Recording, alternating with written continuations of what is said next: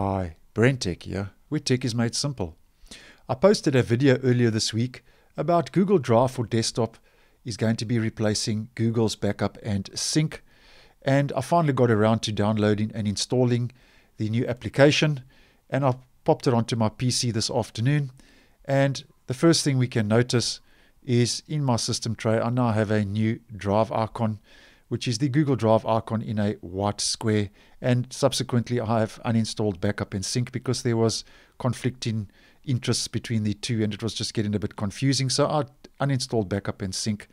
I have kept my local folders because obviously I just want to check things out first, but I have deleted backup and sync. And if we click on Google Drive, this is what the new menu looks like. Obviously you have your account.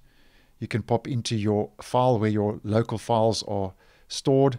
You have your settings. Obviously that's some data of mine that has just been synced, and everything's up to date. It gives you the message, and then you also have notifications, no new notifications, and this is where you'll get your notifications.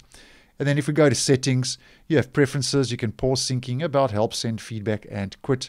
If we just go over to preferences, I actually quite like the new preferences menu. I think it is a lot better than the backup and sync preferences menu, as I did explain in my first video.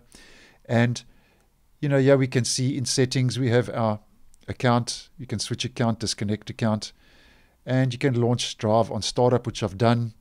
Real-time presence in Microsoft Office. See if someone else is editing a shared Microsoft Office file. I've just left that on. I actually don't use Microsoft Office, but I've just left that on to see what will happen. And then you can change your local cached files directory, which I have done, but I think I'm going to pop that back. And yeah, you can change your drive letter for Google Drive in your File Explorer, which I've just left as default. And then we have our network settings, which is very similar to that of backup and sync. You have proxy settings, auto detect, I've left that at default.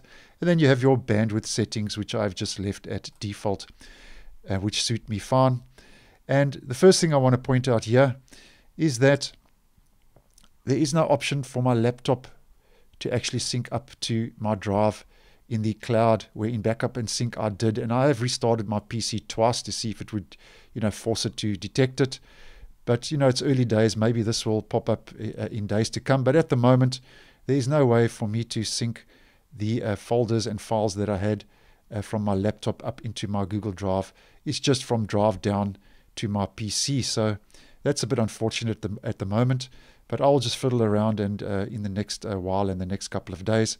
And, I'm sure that that problem will solve itself eventually. And then another thing I want to point out, which I actually don't like about the new Google Drive, maybe it's early days, maybe I'll change my mind in the near future, but at the moment it only links to files instead of saving all the files onto the PC. And this I mentioned in my first video. And if we just pop over to that Google Drive, the web page, if we just go down to some of the features, we can see it mirrors Drive files on your desktop, which stores your files on your local device and enables quicker access to your content. So it actually doesn't have a two-way street. So you don't have what is on your laptop is in the cloud and what's in the cloud is on your laptop. Now, that's how it was with backup and sync. And at the moment, it only links to the files. So it only downloads those files into that folder when you actually access that folder. So if I just pop over to my File Explorer, the first thing I want to show you here is it actually pops a whole Google Drive, actual drive into your File Explorer. So I've got my two Windows drives, OS, data, and then I've got now Google Drive, which gives me free space and obviously the amount of space I have. And here's my drive, and it's mirrored up here in my quick access. It pops a quick access entry here in the navigation pane, and also adds it to your obviously your PC drives at the bottom. And if I click on Google Drive, here's my drive folder. You can see everything is syncing. And as I mentioned, it'll only download those files from your drive if you click on the folder. It's not a two-way street, as I mentioned. So what you have on your PC isn't what you've got in your cloud. What you see in those folders is only a link to your drive. it's not actually on your PC. And then once you click on that folder, then those files download to your PC. Now, I don't like that. I prefer it to be like my Nextcloud and my OneDrive, where everything is a two-way street. What I have here is in the cloud and vice versa. So that's a bit of a negative, but I'm sure, maybe I will get used to that in the near future. And then another thing is, if you right-click on your desktop or in your context menu in general, and you go New, it pops Google Docs, Sheets, and Slides into your right-click context menu if you click on New, which wasn't there before. And it's also removed, obviously, the backup and sync from your Start menu, and it just pops a little Drive icon into your Start menu under G for Google. Now, my thoughts on this, as I say, I think I like the outlay of the menus. I think that they look a lot more cleaner. There's actually some, it's got a bit of a rounded corner. So it's taking on that new fluent kind of design, that new modern look.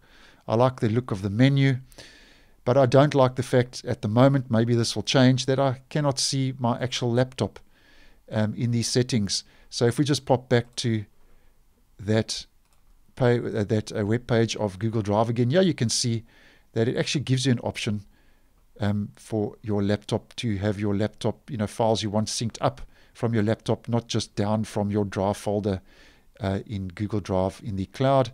And then obviously what I don't like is the fact that it only links files instead of saving them, instead of saving all the files onto your PC, as I have mentioned.